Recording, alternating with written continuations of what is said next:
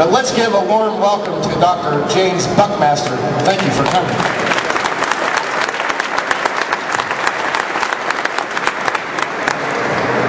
You have that many kids? My parents had 14. I didn't raise all those children by myself. My wife helped me a little bit. Why? Okay, no. Smart man. I'm Dr. James Buckmaster. I run a clinic for the working poor in Henderson. Those that are uninsured, who fall through the cracks. I've been helping them for the last 13 years. I walk in clinic in Henderson. They come in, they're seen in 3 to 5 minutes by me, and have quality care. All that's going to end louder when ObamaCare gets in. Closer to the mic. Now the Democrats are right. We need health care reform. And I stand with them. Each and every one of them. Each and every one of the 36 that said no, no, no.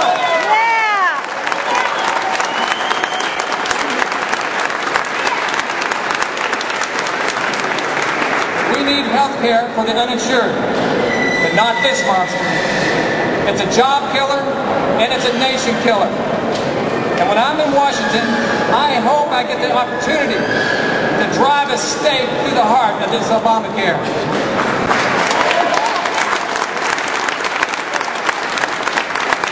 And that's hope you can believe in, right there.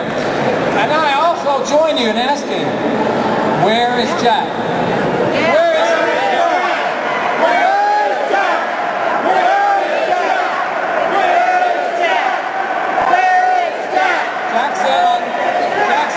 Channel 41 out of Louisville that it was going to cost too much money for him to get involved in this lawsuit. Boo! How much money are you going to spend on this thing?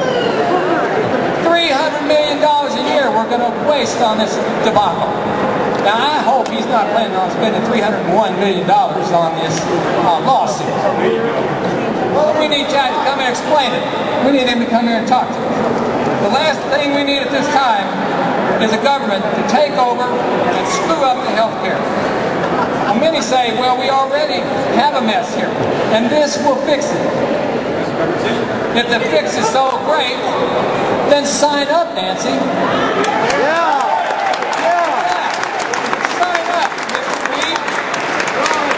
Sign up, Mr. President. And by the way, the line starts in the back. Oh, yeah.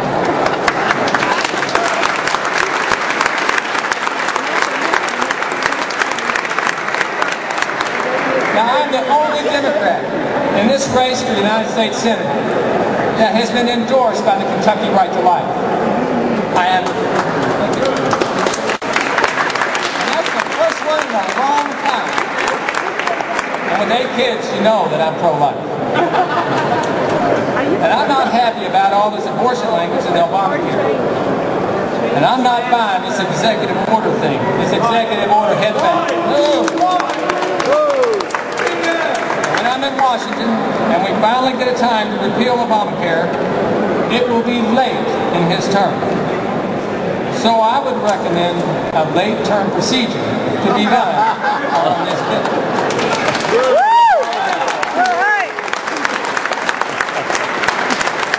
So let's rip it up, and let's hand it back to him, and let's tell him to start over again. We want health care, but we don't want this. Oh no, we do not want this health care. And we're not going to sit down and shut up. We're going to stay there until this thing is fixed and we get our country back and they start looking at the Constitution and they listen to us when we show up in Washington by the millions to say, stop.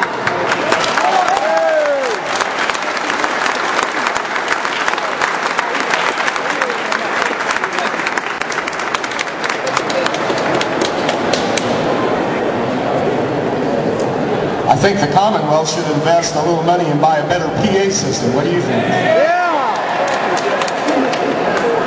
I want to thank Dr. Buckmaster again. I didn't have this information in front of me, but he, for the last 13 years, I want to make sure you know that he has owned and operated the Corpus Christi Clinic, which is a walk-in clinic for the working poor, the uninsured, and the underinsured. I think he knows more about what needs to happen with health care than Nancy Pelosi does.